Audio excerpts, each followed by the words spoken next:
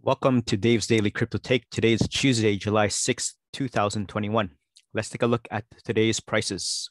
At number one, we got BTC at $34,617, up 1.33%. Ethereum at number two, $2,299, up 1.87%. Tether at number three at $1. Number four, Binance Coin, $313.17, up 4.92%. Cardano at number five, $1.45, up 2.58%. Dogecoin number six, 24 cents, down 0.42%. XRP at number seven, 67 cents, down 0.26%. USD coin number eight, 99 cents. Polkadot number nine, $15.76, up 1.55%. And last 10, Uniswap, $22.07, up 9.14%. Let's take a look at the crypto fear and greed index. When extreme fear can be a sign that investors are too worried, that could be a buying opportunity. And when investors are getting too greedy, that means the market is due for a correction. Today is extreme fear at 20. Yesterday was fear at 29. Last week was extreme fear at 25. And last month was extreme fear at 17. So I just like to say thank you very much to everyone that's been subscribing, been liking, been sharing, and been supporting me throughout this whole time. Again, this is Dave's Daily Crypto Take YouTube channel and podcast. You can check me out on Apple, Spotify, and also Google Podcasts. So please go ahead and please give a review if you can. That would help the channel and would help the views go up so more people can see and access these crypto news takes, updates, and news. So again, thank you so much. All right, let's move back to the table of contents. At the table of contents, we got Twitter. A local politician wrote a poem and won a free NFT from Twitter. Hours later, she sold it for a life-changing $110,000.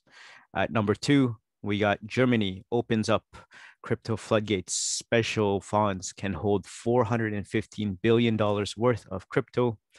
At article number three, Michael Burry, Jeremy Grantham, and other top investors are predicting an epic market crash. Here are their gravest warnings so far. Article four, it's time to hodl Bitcoin because this is the guarantee you're getting now. Article 5, Ethereum flippening happening now and it will get broader, Celsius CEO suggests.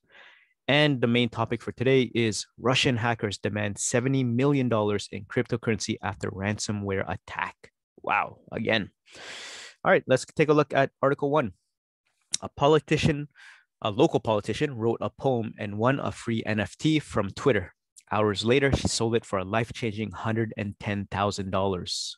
So, three main points for this. Twitter announced it would be giving away 140 NFTs featuring gifts nodding to Twitter culture. 2, Margaret Corvid from Plymouth, England, responded by tweeting a poem based on the giveaway. And 3, she won the Reply Guy NFT and quickly received an offer of the equivalent of $110,000 for the gift. So on June 30, Twitter announced it would be giving away 140 free NFTs for 140 of you, besties, in reference to the site's original 140 character limit. The NFTs, or non-fungible tokens, representing digital collectibles users can buy, sell, and trade, included nods to Twitter culture. Among them were animated GIFs titled Firstborn, a Tamagotchi-like toy featuring Twitter CEO Jack Dorsey's first tweet, and building characters, in which Twitter mascot Larry the Bird bicep curls its way to a 280-pound limit, in reference to the current Twitter character count. NFTs have seen an astronomical rise in popularity and monetary value in the past year, with sales of digitally owned art selling for up to $69 million at auction houses like Christie's and Sotheby's.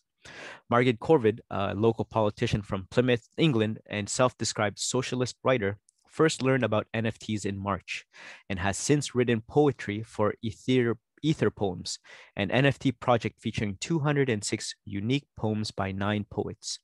The group has a server on Discord, an app that hosts invite-only online communities with chat, voice, and video functionality. That's where she first saw the NFT giveaway and tweeted Twitter with an original poem. Tweet. Here within a note to Twitter from this humble ether poet. Lifted racing heart, I feel litter. Celebrating drops, I know it. Seems a strange one. At Jack knows best the art form to enshrine and haunt it. I hope that I passed the test because, dear friends, I really want it. Hashtag NFT poem. So soon after, Twitter responded, we ran out of rhymes, but please check your DMs a few times. Within minutes, she received an NFT titled Reply Guy, a gift featuring a muscly marble statue egg for a head, sitting atop his throne, crafting the perfect, well, actually, that nobody asked for. I was like, holy bleep, Corvid told Insider. Corvid returned to her scheduled online meeting and, during pockets of free time, bragged about her rare acquisition in another Discord group. Some urged her not to sell Twitter's inaugural digital collectible, but an hour later, she checked her phone and saw a cryptocurrency bid for 50 Ethereum, which at the time amounted to roughly $110,000. I click on it and I'm like, expletive, expletive, expletive, she said. Corvid consulted her friends and decided to take the offer. Seconds later, there was $110,000 in her MetaMask, a virtual wallet, Corvid told Insider. It is such a blessing. I was in the right place at the right time. I did write the poem, but it wasn't a contest or something. Twitter just decided to give me that, and I was just really lucky to get the offer. She said the money will be life-changing. I'm disabled, so it's really important for me to be a wise steward of blessings like this. She told Insider, it's going to change my life because it means that I can fix things that are wrong with my house, and I could put this into both traditional and crypto savings. Corvid has already reinvested about 40,000 of that money into a CryptoPunk, one of the first NFTs ever released on the Ethereum blockchain, as a symbol of the fact that I'm very committed to this space, she said. Despite making $110,000 in a single day, Corvid believes the NFT community isn't just about money. To her, it offers opportunities for inclusion. I really want women, people of color, people who have disabilities, trans folks, folks with mental health challenges, and folks who've been poor to have a voice in this space.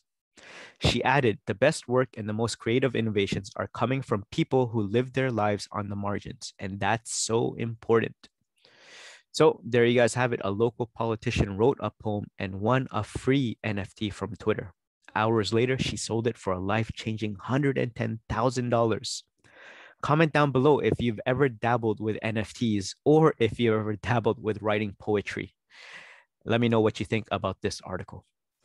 Article number 2, Germany opens crypto floodgates. Special funds can hold $415 billion worth of crypto.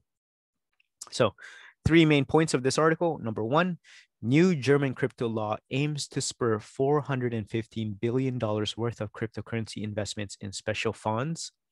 2, special funds or special funds can now hold 20% in crypto assets. And number 3, crypto-friendly policy will propel Germany as top European financial powerhouse. So, German crypto law all set to bring in massive changes. The German parliament, Bundestag, just gave its approval to Fund Location Act that allows special funds to hold up to 20% of their portfolio in cryptocurrency assets. Special funds or special funds are premier German funds known for their large size and mass appeal. They can now hold 20% of their asset portfolio in cryptocurrencies, which currently amounts to approximately $415 billion. Germany, being Europe's economic and industrial powerhouse, will undoubtedly reap significant benefits courtesy of the new Fund Location Act. Major German funds now have the option to diversify their portfolio with BTC and more altcoins. So, Germany's crypto-friendly legislation to benefit 4,000 special funds. The Fund Location Act was first bought in 2021 of April and subsequently passed in the Bundestag. Theoretically speaking, if each special fund prefers to be by 20% crypto, they would cumulatively amount to $415 billion worth of crypto purchase. Chief Executive Officer of Distributed Ledger Consulting, Sven Hildenbrand, cited the $415 billion estimate in a German newspaper. The fiscal implications of such a colossal cryptocurrency investment by large German institutional investors are massive, especially during the current stagnation phase in the crypto realm. Hildenbrandt believes that interest among special funds will explode going further. It could open up the floodgates of massive crypto investments in the nation. Of course, the first choice will be Bitcoin, followed by other crypto assets.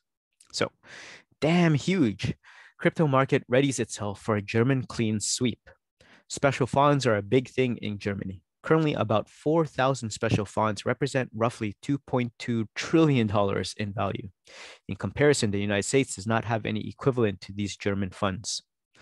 Special funds are seen in high regard by German investors as they provide superior flexibility, high liquidity, fewer borrowing limitations, and asset diversification. The robust German regulatory framework is a cherry on the cake for investors.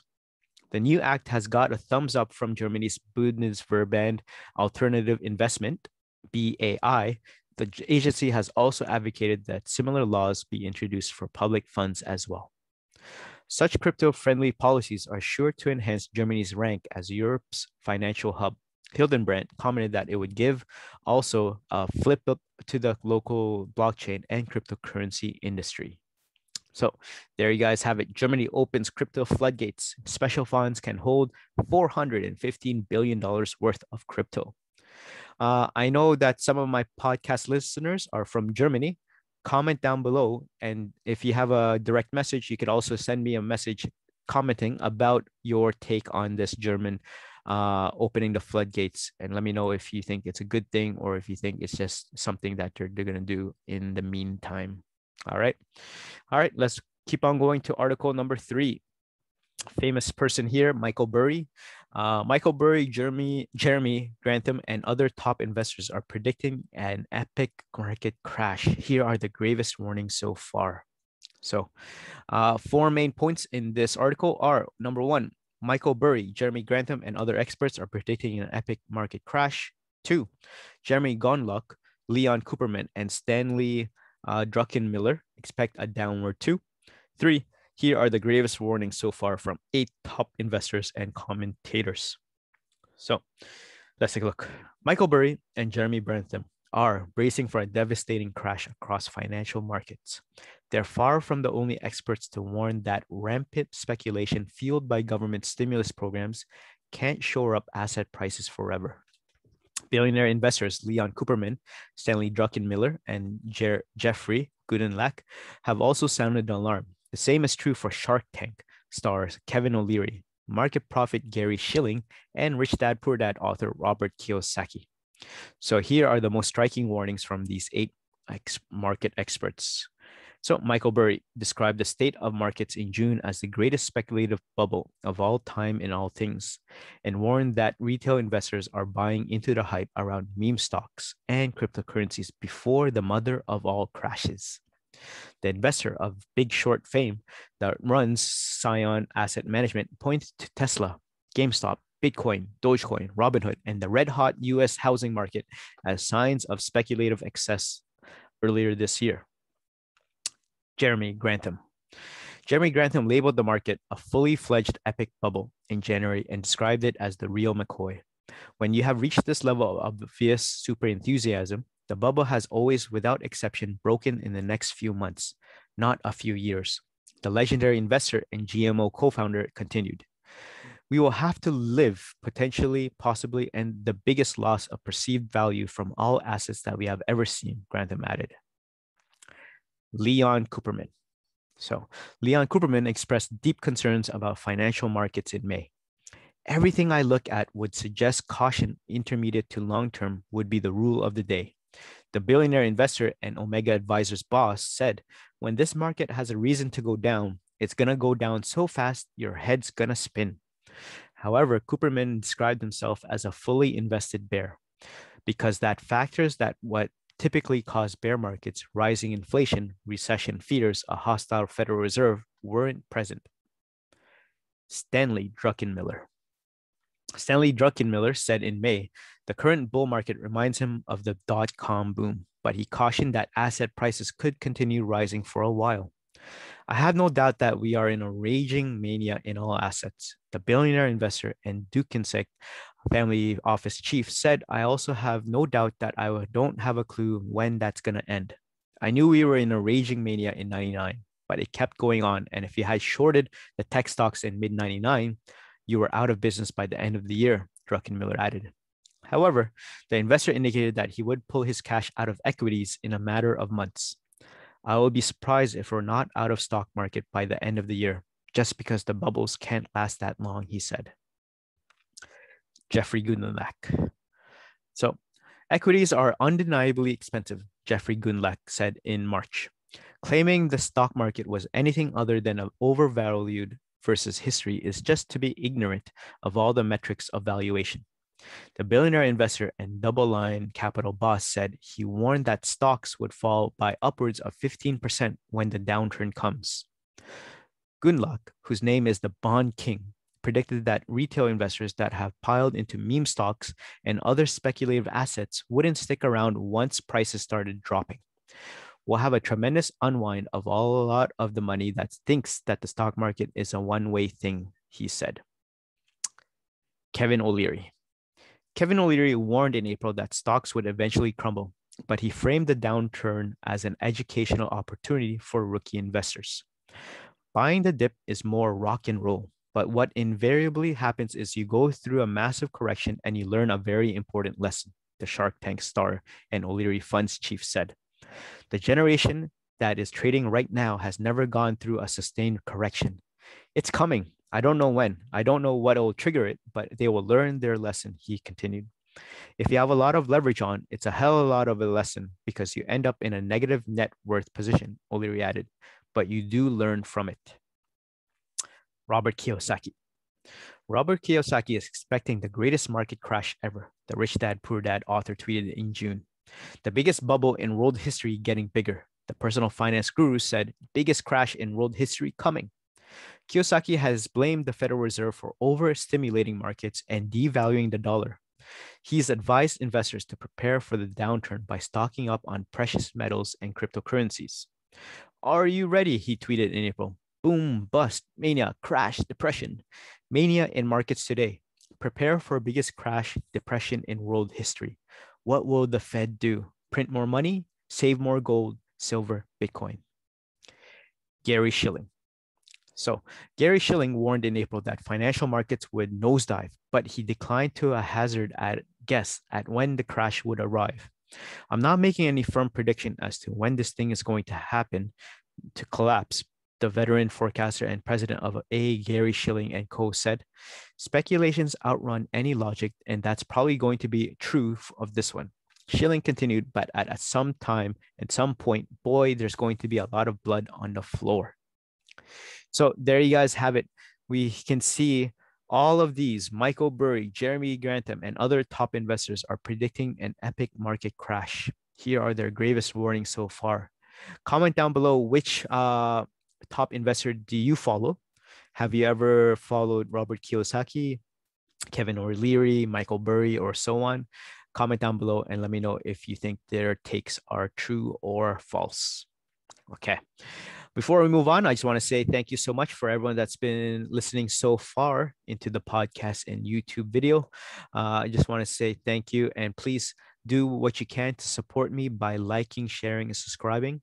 I don't have any affiliates or sponsorship because I'd like to keep this channel unbiased so that everyone can get a true take, a true news, a true update on everything crypto, whether it's on blockchain, Bitcoin, or fiat. So again, please like, share, and subscribe so that more listeners can have a take on Dave's Daily Crypto Take. All right, let's move on to Article 4. It's time to hodl Bitcoin because this is the guarantee you're getting now. So Bitcoin's price has been moving sideways for more than a month now. Nonetheless, the all-persuasive and pervasive volatility has been making its presence felt in the otherwise monotonous market. Bitcoin at the time of writing was trading in at 35K price bracket after recording a mere 2.32% surge over the past day. Bitcoin's dampening state has notably become the elephant in the room. The general sentiment of market participants at this stage is typically characterized by fear. However, the Bitcoin market has encountered such situations before and has successfully managed to overcome them. Commenting on similar lines recently, Heisenberg's Capital's co-founder and Bitcoin proponent Max Keiser said, quote, "We've been doing this for 10 years. We've had 15 of these corrections over the past 12 years, and the current one is an average one. Nothing special." Hodling is always difficult, especially when selling pressure mounts up during downturns. And however, BTC has fetched 287.93% returns over the past year. And volatility is a factor that investors accept as a trade-off to the hefty returns received, Kaiser added. Hodling Bitcoin is volatile, but you're guaranteed to increase purchasing power. Guaranteed. A word you rarely see in the investment world, but I can, in this sense, tell you that you have a guaranteed rise in purchasing power. Doubling down on this year-end, big and bold $220,000 forecast, Kaiser asserted, "I saw the same thing in 2013. And again, in another period where you had a 5, 6, 7x move in a compressed amount of time. So I still have that target. The fundamentals that apply to BTC are only getting stronger." Kaiser further asserted that fiat money at this stage was on the back foot, and that was a victory for Bitcoin. With respect to giving up his hodlings, Kaiser said, "I don't see a situation where I would recirculate BTC into the fiat money world because I don't want to give fiat money any power. I don't want to give politicians who run fiat money any power. I'm trying to starve them to death." The PDC proponent further added that governments all over the world shouldn't be wasting their time trying to monkey around with monetary policies. He added, "Just outsource your monetary policy to BTC and work on something else." What's more, he stated that the bureaucrats were making horrible decisions based on horrible feedback received. Kaiser added, quote, "At this point, there's no difference between the United States and the Soviet Union in terms of monetary policy. The governments are run by kleptocrats and geriatric, senile old idiots, and they're just going to die on the vine." The exec further emphasized that countries whose GDP was tumbling could adopt the BTC standard and take advantage of it. After praising El Salvador for its bold move, Kaiser underlined that China was getting out of the BTC business at the wrong time. Kaiser further asserted that BTC would witness a hockey stick pattern on the charts this year and concluded by stating that BTC was on sale. So it's time to hodl Bitcoin because this is the guarantee you're getting now, said Max Kaiser. Comment down below if you agree with him and if you are a hodler as well. Article number 5, Ethereum. Ethereum flippening happening now, and it will get broader, Celsius CEO suggests. So the Ethereum flippening of Bitcoin has occurred in terms of dollars, according to Celsius Network CEO Alex Mashinsky. When asked about Kitco News presenter David Lin about the likelihood of Ethereum exceeding Bitcoin in market valuation, Mashinsky said, quote, "Ethereum already surpassed Bitcoin in dollar terms, as shown in the total holding of the Celsius community. And I think that the broader market will follow in the next year or two. You will see that flippening happening in the broader market." Celsius Network's million users. Mashinsky revealed that when he makes his predictions, I take a look at the Celsius figures and listen to what the hodler community at Celsius is telling me every day. Namely, the CEO of Celsius Networks measures his predictions by how much in dollars a million people hold on the Celsius network and whether they have more in Bitcoin or more in Ethereum. He expressed, quote, "Ethereum surpassed Bitcoin in the last month or two. The first time that our million users had more than Bitcoin, $17 billion in deposits, the total was held in dollar terms in Ethereum." Mashinsky discussed the use case of Bitcoin is if it's store of value. In contrast, the use case of Ethereum is yield, and yield, in his opinion, as an application has a broader use space, with more people vying for yield than those who seek to more value from fiat to Bitcoin. Greater ETH adoption in the future. In the view of Celsius CEO, you will see broader adoption of Ethereum over Bitcoin. However, both of them are unique applications and blockchains that will both experience greater adoption in the future. One will surpass the other.